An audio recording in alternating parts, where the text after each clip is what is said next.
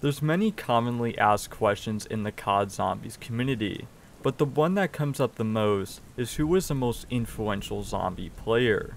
Despite being asked thousands of times, there hasn't been a definitive answer, mostly varying from person to person. Although, there's a few names that come up fairly often, one of which is TheRelaxingEnd, an unboxing YouTuber who stopped uploading zombies content half a decade ago.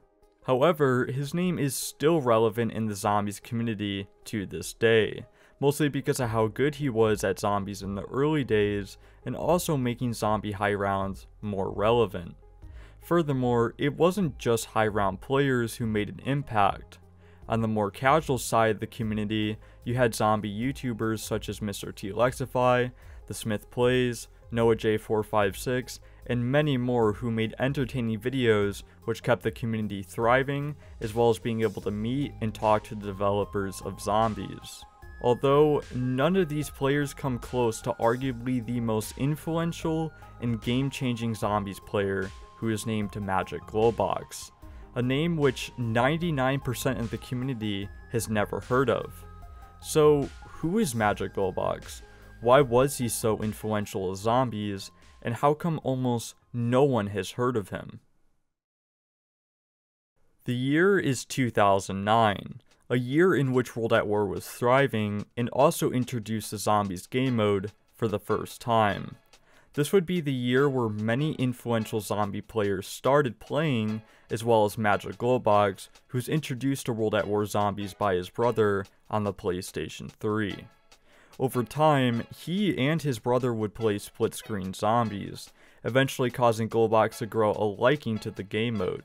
In fact, Globox loved the game mode so much, he would start playing solo zombies to increase his skill, specifically on the map Nocturne Toten, which he achieved around 86. This would remain his best game played in zombies until the release of Black Ops 1 in November of 2010. However, instead of buying the game, Globox would get a cracked version of Black Ops.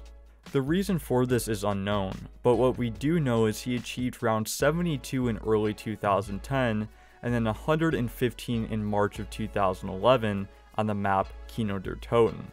These games were extremely impressive, especially considering the map wasn't released too long ago. Furthermore, these two games could have been considered a world record at the time, but since Globox played on a cracked version of Black Ops 1, he was playing on the oldest version, which wasn't allowed for records. The reason for this is because the first version of Black Ops Zombies allowed players to reload a weapon called the Thunder Gun. If you don't know, the Thunder Gun is a gun which deals infinite damage, allowing players to kill zombies on any round. This is crucial information to know because the Thunder Gun was so powerful when the game launched, the developers made it so players could not reload the weapon until they exhausted the entire clip of ammo in the next version. The reason why they removed this feature is players would always have 2 shots or up to 4 shots in the clip of the weapon if they upgraded it. This allowed escaping situations much easier as you could spam the weapon by reloading. Because many players played with the new changes to the Thunder Gun, Globox would eventually buy Black Ops 1 and all of the released DLC in late 2011 on his PC. Unfortunately, this is where Globox's story halts. It wasn't until summer of 2012 Globox would discover a player that would change his zombies career entirely. That player's name was King Jack. King Jack was a fairly talented player in the early days of zombies, achieving many high round world records. However, what he is most known for is his quest for the first round 200 on Black Ops 1. This intrigued Globox as nobody had attempted to reach such a high round on this game, let alone had the skill to do it. Matter of fact, King Jack would start his grind on Kino and break the world record multiple times, eventually reaching round 199, just 1 round away from 200. This was very unfortunate for King Jack as he had to change maps and restart his journey. However, because of King Jack's journey, he would unknowingly inspire Globox to reach high rounds. It wasn't until October of 2012, Globox would finally get his breakthrough in the zombies community by achieving round 176 on Kino der Toten, making this the first time he reached insta-kill rounds on any map. On top of that, he would run a new insta-kill strategy named Alley Instas. The name of the strategy explains itself. The player camps in the alleyway of Kino and kills the zombies whenever it's an insta-kill round. If you don't know how insta-kill rounds work, that's fine. The only thing you need to know is they occur after round 163 and usually happen every other round. This is allowed for record attempts because it's a bug that occurs in the code, and since these rounds happen every time a player reaches round 163 and higher, that makes insta-kill rounds legitimate for record runs as a player has no control over them. Because of this, many new insta-kill round strategies such as Alley Instas would be created so players can play faster. Moreover, this was the early days of CoD zombies. Almost every single strategy made in 2012 is now obsolete in modern day zombies. Although Globox's Alley insta-kill strategy still remains the fastest way to play instas if you're playing with Nova Crawlers on Kino der Toten. Because his insta-kill strategy was so fast, Globox would start his round 200 attempts on Kino in early 2013, but not without some issues. You see, surviving up to round 200 was extremely difficult. The reason why it was so difficult is because of a thing called a reset.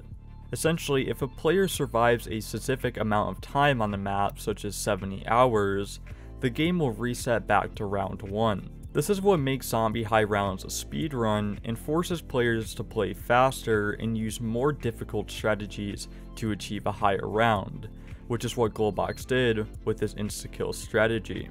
Due to this, Globox's chance of reaching round 200 increased by a slight amount.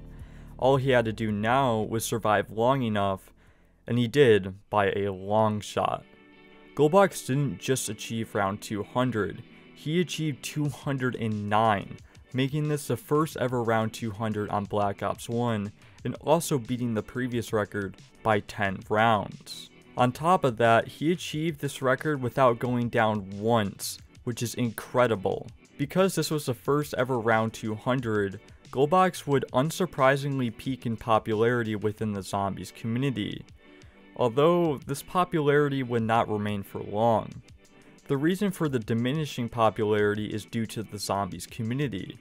To be more specific, the era in the zombies community. Globox achieved this in March of 2013, which is right in the middle of what some consider the golden age of CoD zombies. So, if this era was considered the golden age, then how could Globox lose popularity? Well, CoD zombies was and still is very casual based. In fact, some regard it as a non-competitive game mode. Because many considered zombies non-competitive, almost all high rounders did not receive the attention they deserved, eventually becoming a rarely talked about person in the community, or worse, becoming completely forgotten about.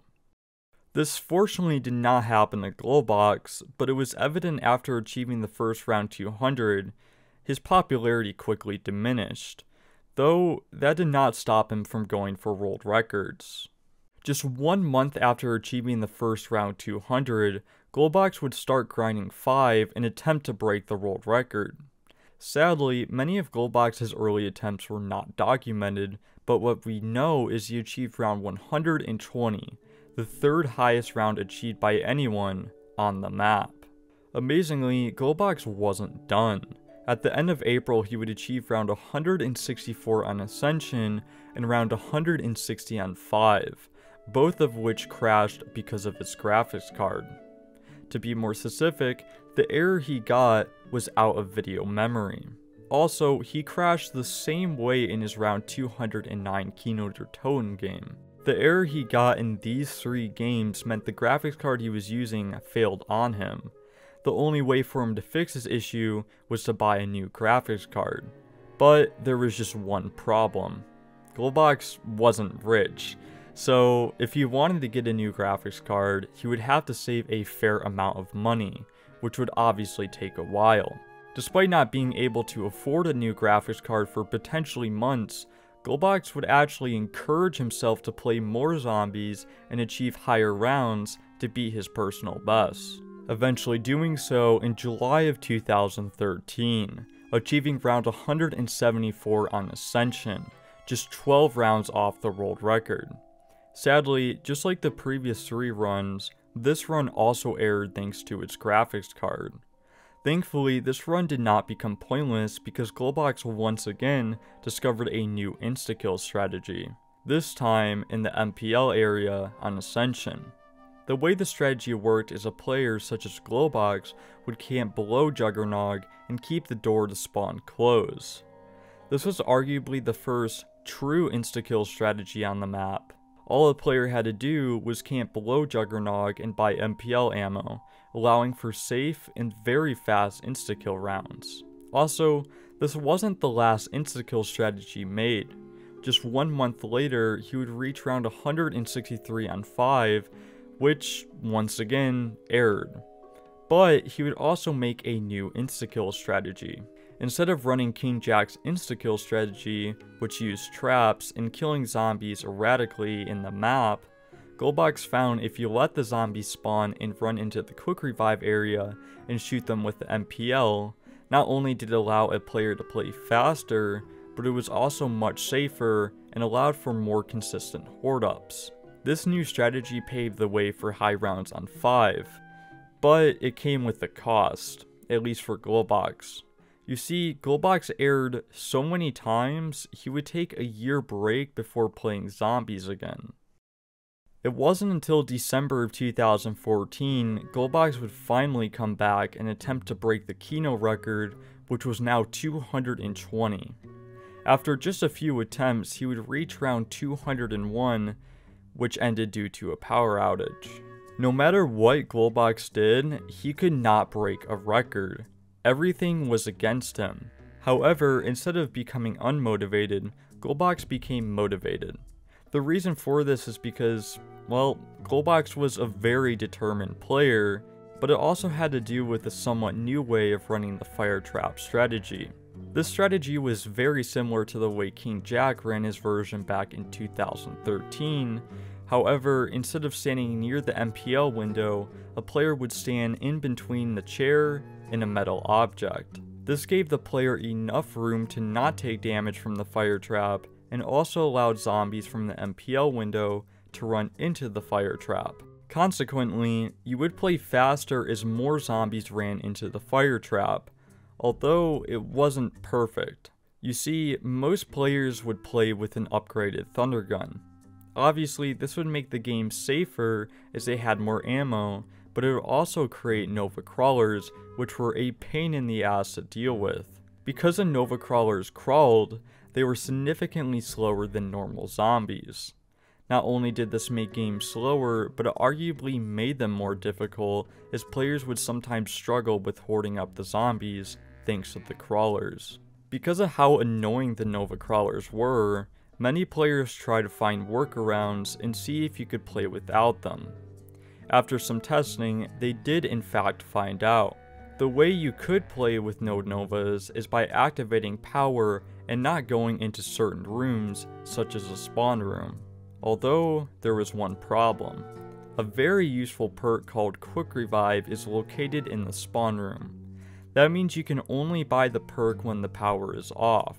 Essentially, you can only play with one down throughout the entire game, and your thunder gun cannot be upgraded, as the only way to link the teleporter and activate it is through the spawn room. This is a very big price to play, just so you can play faster. Although, Globox didn't care if it was a big price to play. The record was now 220, and at the time, nobody had ran no Novas to reset. So, he started grinding. It wasn't until nearly half a year later, Globox would finally get a good run going. In reality, it was so good, he ran no Novas to reset and achieved round 226, a new world record. Furthermore, Globox peaked at 554 viewers when he reached round 220, which was mind-boggling for him considering how small the high round community was and still is to this day. Globox quite literally broke the community with how impressive this record was, and also showed what was possible in CoD Zombies. In fact, some might argue this record is what started the modern speedrunning era of CoD Zombies. Both old and new players had to find new strategies and time saves to even have a chance at beating the 226. However, there was some community backlash, not specifically with the speedrunning aspect, but more about Globox's 226 game. You see, Globox accidentally activated a glitch which skips around on Keynote or Toten on round 123. The way this happens is by entering the fire trap room as the round is transitioning. Obviously, this glitch, as well as many other glitches within Zombies, are not allowed for record attempts. However, Globox left one zombie on round 224 and waited 22 minutes before ending the round to make up for the round 123 skip. This is why the record is so controversial. Some still consider this record unlegit, as he did not follow the rules for zombie records, while some have argued it should count as he waited 22 minutes to make up the round 123 skip. Either way, it doesn't really matter what people think. The fact this game practically revolutionized zombie speedrunning and is still in the top 10 highest rounds achieved on this map nearly 8 years later is nothing short of amazing. As incredible as this accomplishment was, Globox was far from being done. Just a few months later, Globox would theorize ways to play a map called Ascension. The reason he did this is so he and other players could have a chance at beating the record, which is round 213 at the time. This is arguably one of the most optimized records in Zombies, and the only way to beat it was to somehow get luckier or use a different strategy. Instead of praying for good luck, MagicGlobox would dig up an old strategy named Trade Strat and would improve it a significant amount. Before he made his improvements, people would trade out the Thunder Gun for more ammo while they ran the trap strategy. Instead, Globox would not use traps and would only use a Thunder Gun for the entire game. On paper, this sounds like a terrible idea because he would have to rely on getting lucky from the mystery box so he can get a new Thunder Gun. And that is a very good point. Although, instead of running the trap strategy, he would run the Pack-a-Punch strategy. The way this strategy works is a player stands in the Pack-a-Punch room, waits roughly 3 to 5 seconds for the zombies to spawn, and walks out of the room to hoard up the zombies in the rocket room. Once they hoard up the zombies, a player will shoot their Thunder Gun and run back into the Pack-a-Punch room to repeat the strategy. This was a fairly simple but extremely fast strategy. To understand just how fast this strategy was, every time Globox killed a horde of zombies with a Thunder Gun, he would save 10 seconds over the trap strategy. So this begs the question, if you could save 10 seconds for every horde of zombies you killed, how come almost no one switched to it right away?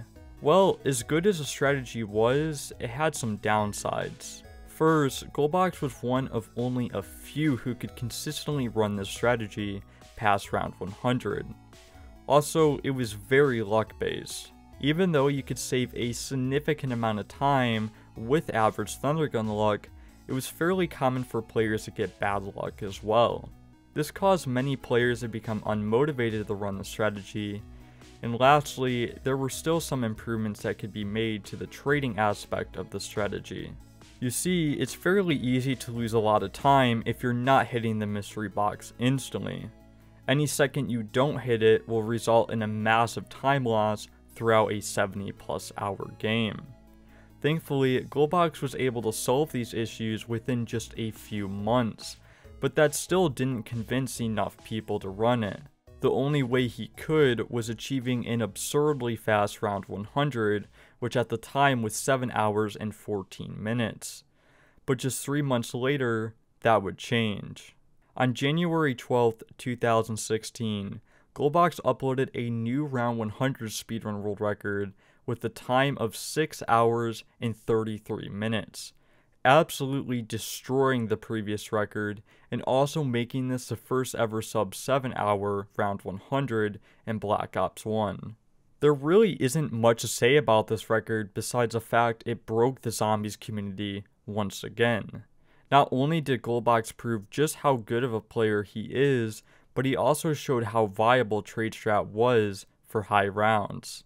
In fact, just a year and a half later, a player named Nuker would become the first person to ever run trade strat and break the high round record with it by achieving round 221, eventually downing 60 hours in, which was roughly 6 hours off the reset at the time.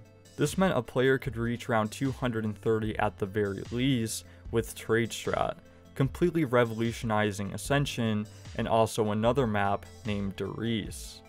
Unfortunately, only a few players would use trade strat on this map during 2016 and 2017, these two players being named Sluya and Cruppz. But that would quickly change in 2018 with a new player named Fleur who made it his main mission to use trade strat all the way up until reset. Unfortunately, he would have 2 games that tied the world record, which was 232 at the time, but in July of 2019, he would achieve a round of 246, a 14 round improvement from the previous record. And this was all thanks to Globox. The fact he was able to completely change 2 map strategies and also show the community what was possible is incredible, considering this was all discovered by just one man. And the best part about all of this is he still wasn't done. Just 4 months later in April of 2016, Globox would run a strategy named Semtex on a map called Shangri-La. This is arguably one of the most difficult strategies in Black Ops 1, and he reached the first round 100 with the strategy, and also broke the 100 speedrun record. This made the strategy more popular, and people wondered if you could run it all the way up until reset. That's when Cruppz came along and broke Globox's record a year later by achieving a time of 7 hours and 16 minutes, once again making the strategy even more popular. So much so that a few players would attempt getting the Shangri-La high round record with this strategy. Unfortunately, it wouldn't happen until 4 years later with HGM Rick's round 208 game, but it really just shows you Globox was way ahead of his time. Hell, just 3 years later, Globox would find a new insta-kill strategy on another map named 5. This new strategy would be named Stakeout Instas. The way this strategy worked is a player uses an upgraded version of a wall weapon named the Stakeout and would stand in the elevator which leads to the basement. This was roughly 4 seconds faster than the previous insta-kill strategy and finally allowed players to have a chance at reaching round 240 plus. Eventually, this did happen and a player by the name of Jermaine Cubes reached round 241 on December 23rd, 2021, just 2 years after Stakeout Instas was discovered. And lastly, Globox would find a new way of running Dat Strat in February of 2022. Dat Strat is a nearly 9-year-old strategy found on Verrucht and is widely considered the most difficult strategy to run in Black Ops 1. The way the strategy works is a player stands in the kitchen room with the door to the power closed. The player then waits roughly 3 to 5 seconds for the zombies to spawn and will run towards a trap located near the Thompson wall by. They will then activate the trap to let the zombies die and then run back to the kitchen, wait another 3 to 5 seconds, run through the trap to let the zombies die again. Once that happens, the trap will turn off and needs to wait roughly 25 seconds for it to recharge. So, to combat this issue, a player will have to hoard up the zombies in the speed cola room until the trap is ready to be turned on again. On paper, this sounds somewhat simple, but it is absurdly difficult because of the hoard up. The area in which the player has to train in is very cramped, and sometimes a zombie will glitch and get stuck on the speed cola door. If this happens, the chance of a player going down is absurdly high. So, to combat this issue, Globox found a new way of doing the hoard up.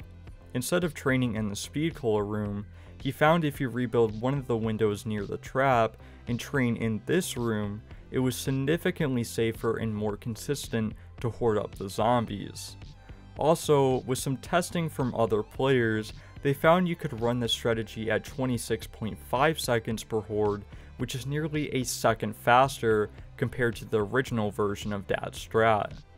So, if this new version of that strat is safer and faster, what does that mean for the future of Verrucht? Well, a player could theoretically reach round 220 plus with this strategy, although since it's the hardest strat in the game, the chances of that happening are very slim. However, there's no denying that Globox changed his strategy for the better. He quite literally made the strategy go from impossible to somewhat impossible. Not only that, he found and improvised strategies that push CoD zombies to its limits. So much so, some might argue he made the game into a competitive speedrun. So, if someone asks you, who was the most influential zombies player, maybe try to consider Globox as number 1. Thank you for watching.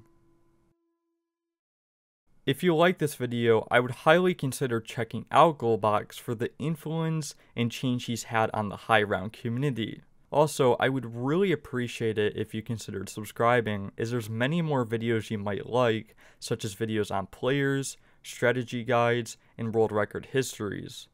Other than that, take care and have a good rest of your day.